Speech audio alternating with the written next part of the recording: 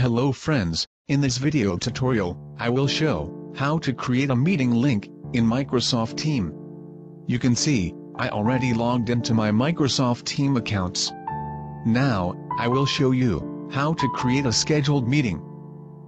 Go to the calendar options, then you can find the date and time menu for making a schedule. Here is the date, and here is the time. You can select as per your requirement. For a new meetings link create, just click on any cell or box. Now you can see the new schedule meetings details. We can customize our scheduled meeting from here. Select meeting's start time and end time. You can increase or decrease your time.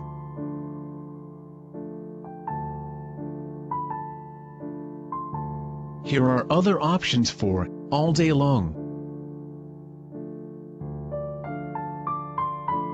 Add meeting location, type your country or city, or any others. My time zone is Dhaka, Bangladesh.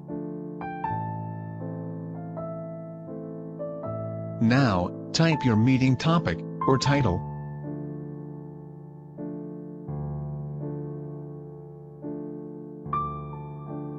Here you can type your new meeting details, if necessary.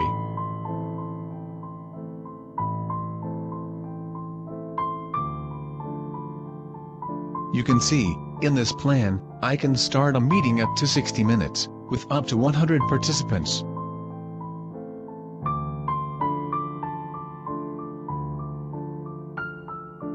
Everything is okay. Now, click on Save.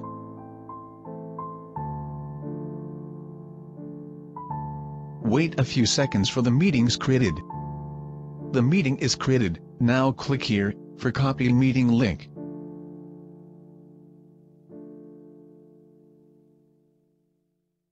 Open a Notepad file and paste this link. You can send this link to participants by mail or other communication way. Just copy or paste this meeting link. Now, if we click on Activities or Calendar options, then we can see our scheduled meeting as per our date and time. The same meeting link is available in Chat options for sending others. Again, go to Calendar options. If you click on these meetings, then two options show, Edit and Join. I click on Edit and see details about my created meeting, including meeting ID and password. Here you can copy your meeting ID and password to send this to all participants. Now, as a meeting host, I try to join this meeting by clicking the Join options.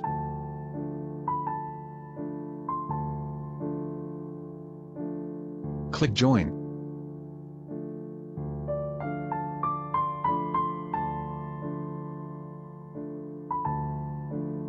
Allow speaker and camera, if necessary, and click Join now.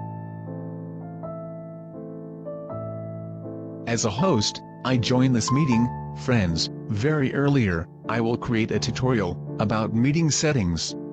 Keep watching.